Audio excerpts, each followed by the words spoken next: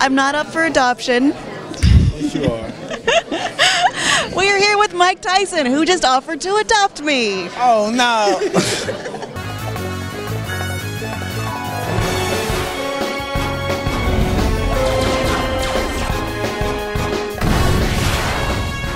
We've seen fictional versions of Mike Tyson before, like in The Hangover. What's this version of Mike Tyson? Well, this is just what it is. Mike Tyson solving mysteries. You need a mystery solved, you send a pigeon to my coop, I go in that coop, I get that message, and I go about solving that mystery. We're with Oscar winner Jim Rash of Community and Inside the Writer's Room, and obviously you're an Oscar-winning writer. But today we're here for Mike Tyson Mysteries, which is, I don't know a ton about this show, besides that we've got the Scooby-Doo camp element. And yes, it does. It is, it's a little homage to those 80s cartoons, you know, with Mr. T and Scooby-Doo, like you said, and with the whole mystery van and everything. Yeah, it's Mike Tyson, you know, going into the next chapter for his life, which is to help people, and so we, along with a ghost, which is who I play, Marquess, or the Marquess of Queensberry, but I get called Marquess by him, and it just sticks because he doesn't know Marquis. Why haven't you been sleeping well?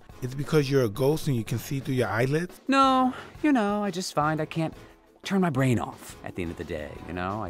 I lie there worrying about the dumbest things. It's ridiculous, and the next day I'm tired and a bitch to everyone around me, and He makes fun of his own voice, you know, but he sounds adorable in our show, you know, and in our show he's not the rough, tough killing machine, unless he has to. But he's really just like a loving father and a mystery solver, and that comes across in his voice because he has such a sweet voice, I think. does that come out, like the Iron Mike side? Oh, you'll see. I mean, every once in a while people need to be killed and dealt with, and Mike will handle that. Este chupacabra, he beat me with his mouth. Oh!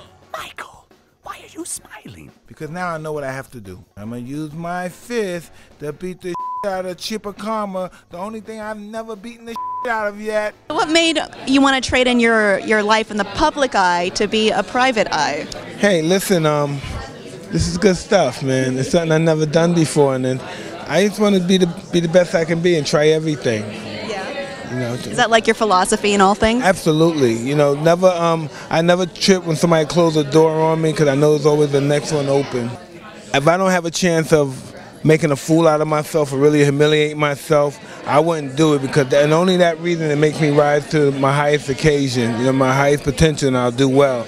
But if I don't have if I don't risk a chance of humiliating myself, I won't do it. It's that easy. It has to be hard. It has to be hard. Every one of them has a message from someone that needs help solving a mystery. Oh man, it's so dark. I can't see my hand in front of my face. Oh. And Mike wanted to be in one of those kind of cartoons, and Warner Brothers does do that Hanna-Barbera stuff perfectly. So it's a good fit to see him looking like one of those old Hanna-Barbera characters. You did this motion. Does he run like that? Well, no, it's funny. Like when I first saw it, yeah, there was a lot of like characters running and jumping. Hear that, like, crazy sound effect in the background? No, I hate all those sound effects. I try to make it, my belief is the show should be as real as possible, so that it looks like that, and the opening title sequence is evocative of those kinds of shows. The show itself is more grounded and real. And hopefully that will make things like the pigeon and the ghost seem even funnier, not just seem like a crazy plot, they gotta fight a werewolf, or things like that. Although I do fight a werewolf in one, I'll tell you that. Very proud of it, though. Oh yeah, very proud of this is your bag, isn't it? Mappy, kind of.